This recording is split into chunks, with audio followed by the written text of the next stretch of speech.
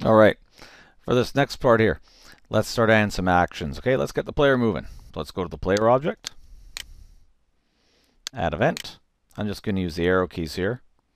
First thing I'm going to do, when the player's created, a little bit of code, friction, 0.2. That way when we let go of the keys, the player should slowly drag to a stop. Next one, keyboard, left arrow, a little bit of code, speed equals 4, direction 180 is left.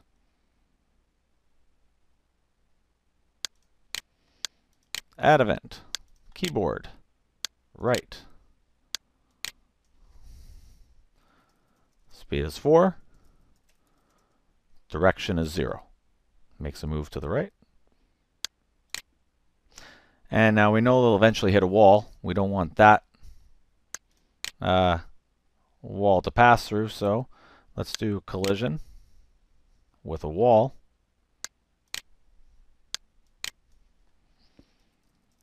Speed equals 0.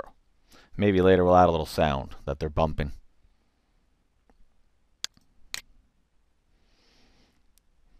Okay, what can we do next? Player has to fire. Let's do a key press for this one. So they have to press the space bar every time. When the player presses the space bar, we have to make the blue laser. Now hopefully this command you're going to get good at doing because it's a very popular one in games.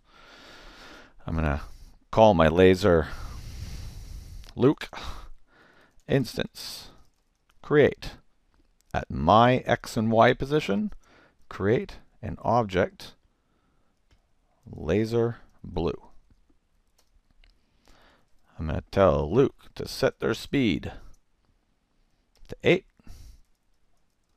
I'm going to tell Luke to set their direction upward because I'm always firing up, so 90.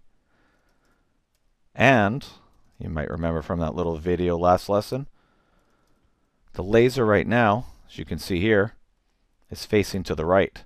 I need to turn the image. So image angle equals 90.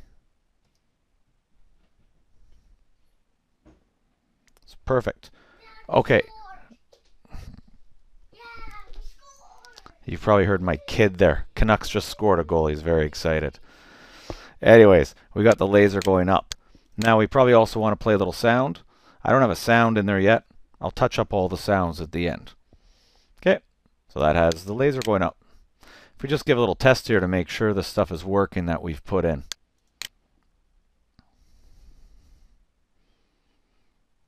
Looks good. Fire the space bar. Okay, and laser's firing up. Perfect. Now you see the lasers right now. They're going right through the wall. That's not really good. Technically, they're actually still moving somewhere. They're way up there like at the ceiling now. So I'm going to make sure the lasers kill themselves when they hit the wall. So let's go to lasers. Add event. Collision with wall. Now you may wonder if there's a specific order that I'm doing all these objects and events. Not really. It's just whatever I'm remembering I saw in the game, I'm trying to code in there. I'm coding inside the laser. It's hit the wall. So if I do an instance destroy, it destroys itself. Students also usually like this one. Effect. Create above. This is on the cheat sheet. Not sure if you saw it in one of the videos before, but this command will make a nice little explosion. EF. Explosion. At my X and Y. Size 0 is a small one. And the color, let's just make it gray. So if you didn't get that whole line there,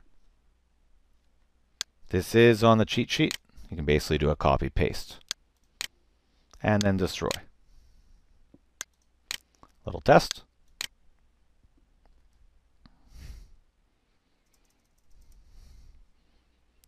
Perfect.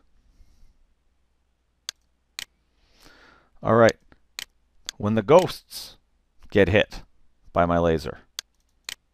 Ghosts collide with my blue laser.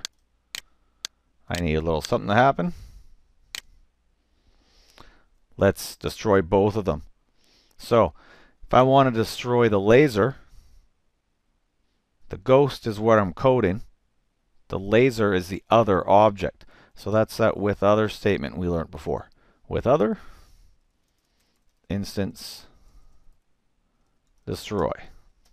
Okay, and now the laser's gone. The ghost also wants to destroy itself. So we can put a little instance destroy. And if you wanted, I guess you could also sneak in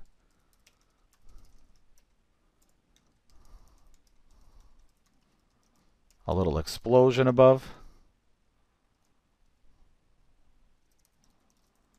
And we can color this explosion red. Again, all these commands I'm typing, they're all in your cheat sheet, right? And you should be getting pretty familiar with them as you start to type them more and more. You'll just sort of almost have them memorized. So that's the ghost being destroyed.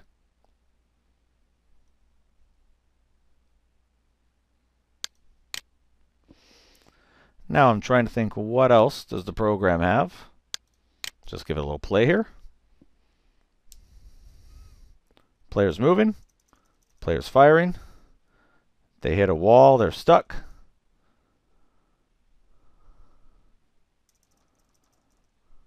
And destroy the ghosts. And there's our red explosions. Perfect. Now all we have to add in the next video is we'll add the 3 sounds and the background sounds. Thanks for watching.